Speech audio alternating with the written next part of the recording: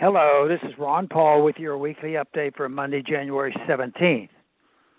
Russia bashing is a bipartisan activity in Washington. Both parties think it makes them look tough and pro-America.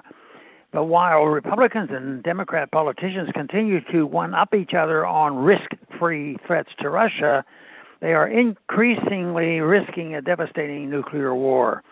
It's all fun and games until the missiles start flying, and in this case, we are risking total destruction over who owns eastern Ukraine. How so much ever been risked for so little? The problem with all this tough talk is that politicians start to believe their own rhetoric and propaganda.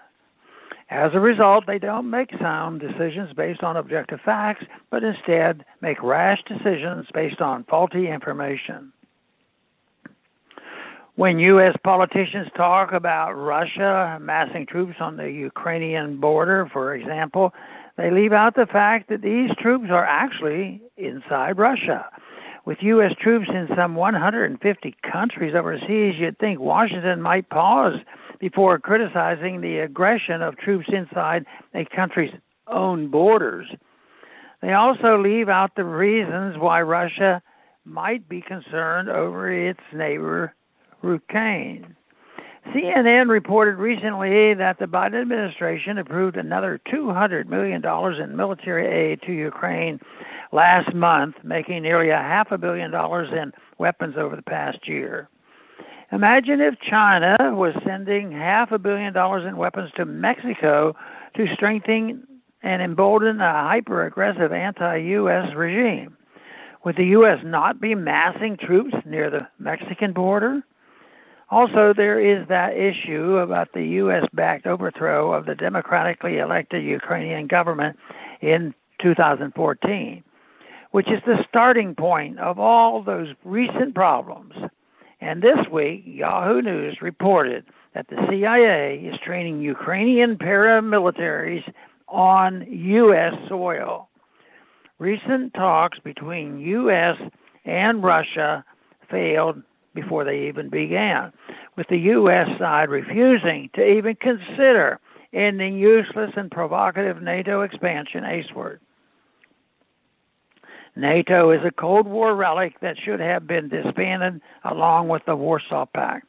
It serves no purpose, and its constant saber-rattling puts it at risk.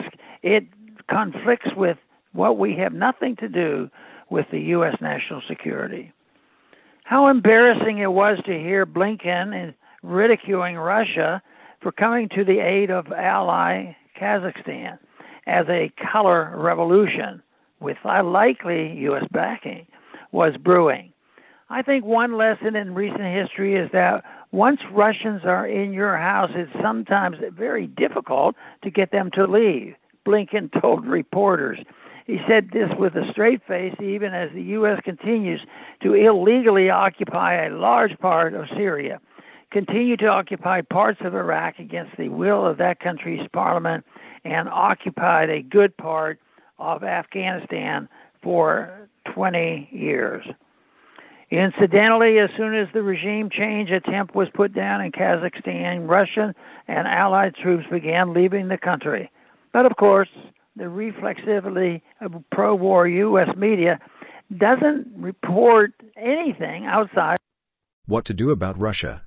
Stop backing regime change along Russia's borders, including Belarus, Kazakhstan, and elsewhere.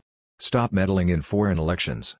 Look at how we wasted 4 years on false claims that the Russians meddled in ours. End weapons shipments and all aid to Ukraine. End sanctions. Reimagine the U.S. defense budget as a budget to actually defend the U.S. It's really not that complicated. Stop trying to rule the world.